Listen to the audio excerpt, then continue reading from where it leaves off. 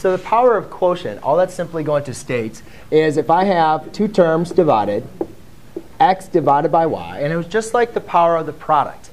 When you have a quotient now, being divided, it's going to be the exact same thing that's going to happen. We simply now are just going to apply this to both terms. Therefore, we're going to have x to the a over y to the a. All right?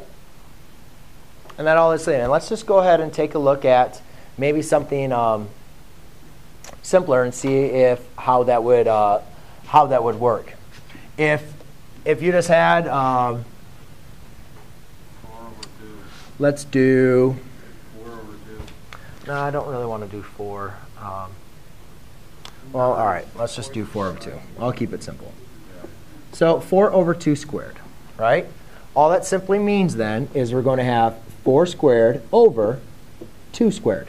Well, when you look at this, 4 squared, which is going to be 16 over 4, which equals 4. And you also could, now a lot of times you can't simplify on the inside, but let's see if that works.